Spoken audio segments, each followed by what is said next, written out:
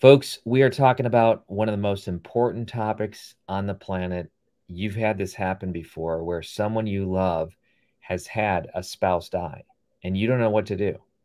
And when I met Paula and she told me about her book, I said, we need to talk because as a former minister, I've had people in this situation many times. I've had family in this situation. Paula, how often do you encounter this type of situation? It's interesting, Kary. Now that I'm aware and work in the space and working with widow and people with grief, I encounter it all the time, Oh my everywhere. God. Oh my And God. it's so powerful because I feel like the people are just being sent to me. Yeah. It's like once you embrace this assignment that you feel like has been given to you, I'm positive that that's true. Yeah. So, Paula, you're in this amazing space, and I'm going to share your website with people, but let's get a little bit of background on you. Sure. How long have you been in this space? What do you do?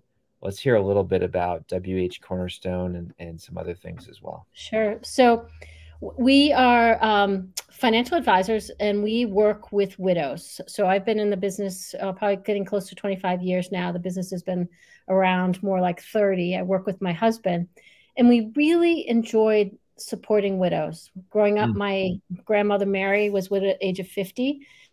My grandfather died a 50. year after I was born, so never knew him.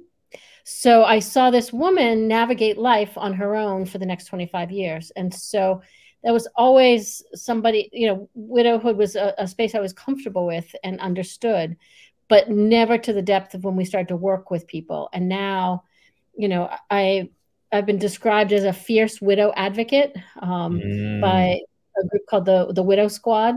And I just have learned the widow journal, the widow journey so well that people actually usually ask me, have I been widowed? And I'm like, no, I haven't. I just understand the journey from a very deep aspect. That's powerful. I love this.